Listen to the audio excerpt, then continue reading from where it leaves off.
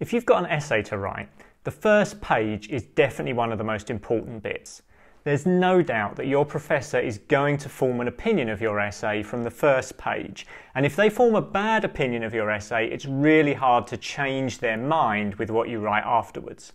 Much better to get the first page right and get your professor's good opinion from the beginning. In this video, I'll show you how to do it.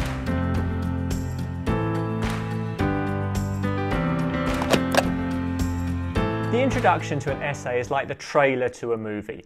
Some of them just don't really tell you anything very useful or interesting about the movie, and so they don't give you any reasons to go and see it.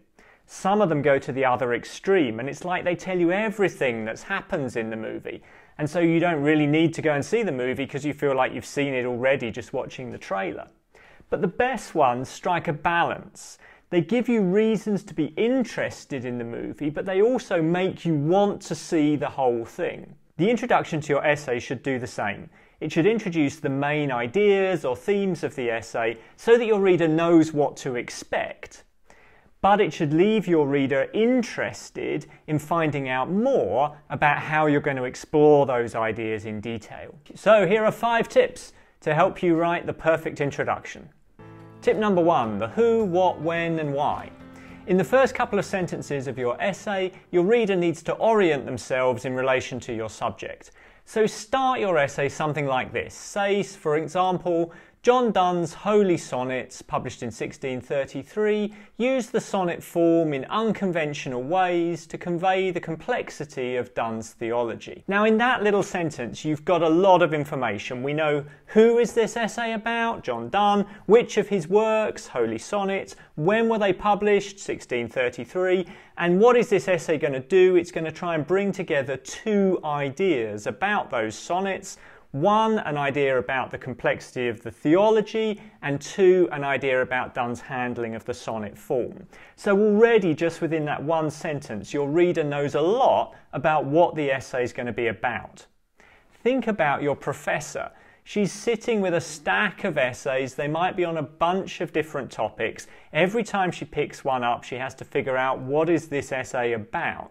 Make her life easy. Tell her that right up front and very efficiently. Tip number 2, meet your reader where they are and then take them somewhere else. You have to engage your reader with what they already know and then teach them something that they don't already know. So maybe you want to say, this is what you think about this topic at the moment, but I'm going to tell you that you should think about it in this way. For example, your essay might start, Ian McEwan's novel Saturday from 2005 has often been read as a response to the events of 9/11. But in this essay, I will show that it also engages with a literary tradition of writing about London, including especially Virginia Woolf's novel Mrs. Dalloway.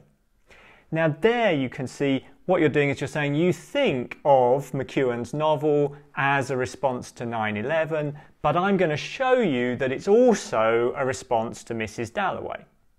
In other words, you're taking the reader from what they already think towards something that they haven't thought yet. Which brings us to tip number 3. Make sure your introduction includes a statement that says something like, in this essay I will something. Now that might be a thesis statement. In this essay I will argue that. Or it might be a question, a research question. In this essay I will consider whether. Or it might just be identifying a topic. In this essay I will explore this. But whatever it is, you're telling your reader what to expect from the essay they're about to read. Don't just jump in with both feet and then your reader doesn't really know what the important points of the argument are or where things are going. Give them a sense of what the takeaway point from this essay is going to be before you make the argument. And tip number 4, preview the structure of the essay. So don't just tell your reader what you're going to achieve in the essay, tell them something about how you're going to set about it. So you can say, I'm going to do this, and then I'm going to do that. So this is like giving your reader a kind of roadmap to your essay. You know, when you're in a strange city, you can feel a lot more confident and a lot more comfortable if you've got a map that tells you where you are. And it's the same when someone's reading an essay. Your professor will feel much more confident that they understand what's going on and that you understand what's going on if they've had a little preview in the introduction of how everything fits together. But this is tip number 5, be efficient. Don't spend too long over your introduction. You want to cover all these points that I've made, but you want to cover them pretty quickly. Otherwise, there's a danger that academic writing gets too bogged down in kind of endlessly clearing its throat before it starts to really say anything. Your reader wants a guide to the essay they're about to read, but they also want to cut to the chase. So make sure that your introduction is efficient and that your essay doesn't get too kind of front-loaded. So your introduction should be 1, at most 2 paragraphs long before you get into the body of the essay and start making the argument that you've previewed and introduced in the first paragraph or 2. So what all this means, and this is a bonus tip, is that you shouldn't write the introduction until you really know what you're introducing, until you really know what the essay is going to say. And this might mean that you don't write the introduction until the end, until you've actually written the essay that it's introducing. It can be really helpful to write your essay upside down like this, so that when you know what you're arguing, then you introduce that argument. And this is a good way of making it look like you knew what you were doing all along.